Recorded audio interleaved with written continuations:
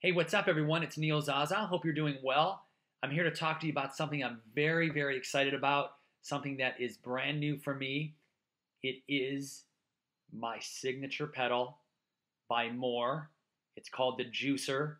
It's an overdrive pedal, and I just want to talk about it for a quick second and give you kind of the lowdown on it. People are asking what it's based on.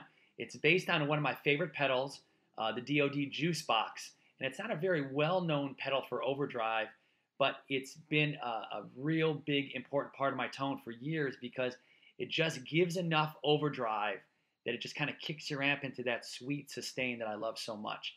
A lot of people use overdrive pedals for their actual overdrive sound. So they'll run a clean amp and then they kick on their distortion pedal, and that's where they get their driven sound.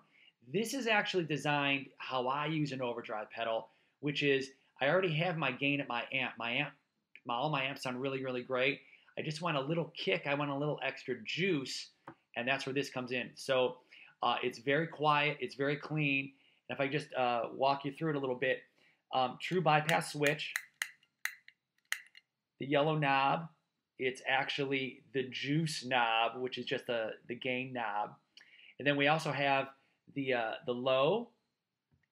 You have the high. So we have two-band EQ on it. The center one is actually a level control. So if you want to overdrive your amp a little bit, there it is. You could do it with that. Something kind of cool, a little yellow LED. It's not plugged in right now, but that's exactly what it is.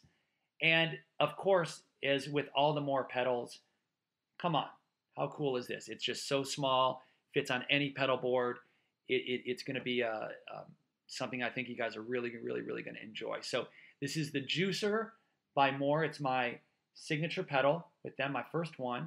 We have a few other things that we're talking about doing, but I think you're really going to like this. So we're debuting it at the Shanghai Messe in just a few weeks in early October.